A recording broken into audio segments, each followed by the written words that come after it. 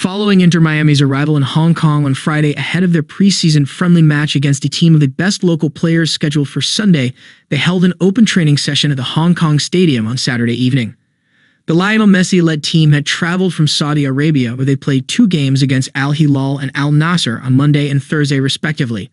A 4-3 defeat the Saudi league leaders and a 6-0 thrashing in the hands of Al Nassr closed a really disappointing preseason stop in Riyadh and extended their underwhelming run to 1 draw, which was against the El Salvador national team, and 3 defeats, including the 1-0 against FC Dallas last week.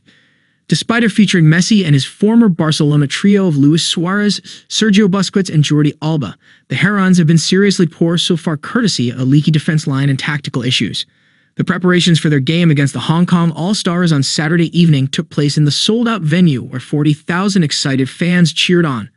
Although Messi did not start in their 6-0 defeat due to a reported hamstring discomfort and only came on in the 83rd minute, he's expected to feature more on Sunday, having taken part in the team drills on Saturday, even though he looked a little slow and did some individual stretching.